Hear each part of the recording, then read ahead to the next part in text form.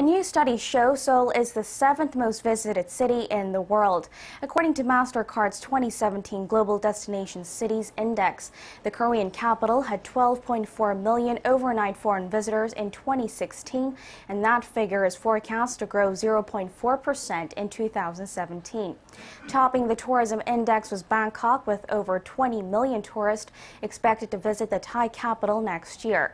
It was followed by top European destinations such as London and Paris.